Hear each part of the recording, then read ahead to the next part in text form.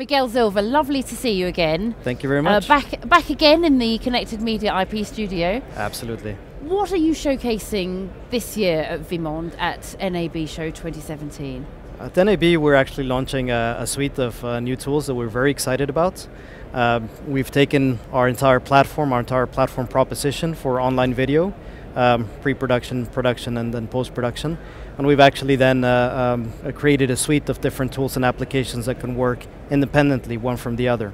So we're launching several of these applications. One of them is for rights management, to be able then to, for a broadcaster or a content provider, to be able then to manage all the complexities of the rights that they have available, and how that actually translates into an operational product, being able to publish and unpublish things automatically depending on the rights that they have, etc., etc.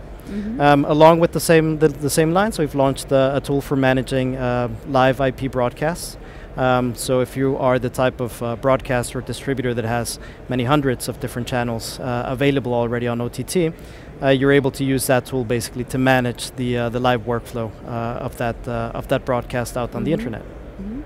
And we're also launching then a new version of, or an updated version of our video cloud editing solution that we talked about last time that I was here with you last year. How is that product going? Oh, that's been fantastic. I think there's a lot of interest from from broadcasters in general. I think one of the things that we're seeing in this industry is that now more than ever, basically, all the broadcasters are moving their workflow to the cloud, essentially, to an IP-based workflow, so that they can be a lot more agile. They're competing against social media, they're competing against the Reddits, the Facebooks, the YouTubes, the Facebook, you know, any social media platform that you can think of, basically. They're competing against them for the immediacy of news and the relevance, shall we say, to the user.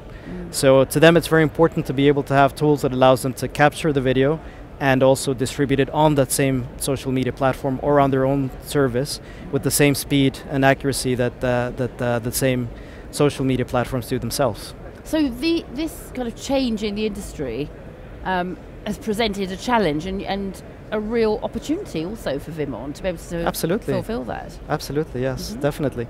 I mean, something I think I read recently that more than 77% of Reddit users get their news from that social media site.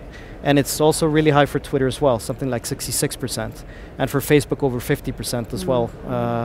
A lot of these, so basically the people are used to getting their news on their social media feeds today. And if you're a broadcaster and basically the way that you distribute the news are through traditional channels, then you're competing, you've got a problem. You're competing against the immediacy. And as we've seen from this whole fake news debate, basically, what people read on social media kind of like becomes the truth, the de facto, just because it was immediate and it was available and it was there for them to consume. So they need to be able to compete against that.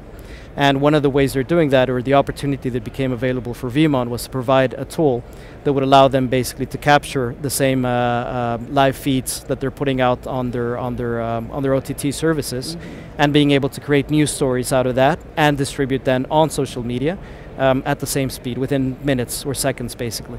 Bearing in mind what you've said about this need for broadcasters to compete with social media in terms of immediacy, and the change that's meant for Vimond and the opportunity, where is the company going to be in 5 or 10 years? Because things move so fast in this industry. Absolutely, absolutely. And I think all of our customers, there's two things that they really like about Vimond. Number one is that we have kind of like a finger on the pulse in the industry, and we make all these tools that are very relevant to their workflow and then the way they operate today and what they need to become to be able to compete against the new world of broadcasting, to put it that way.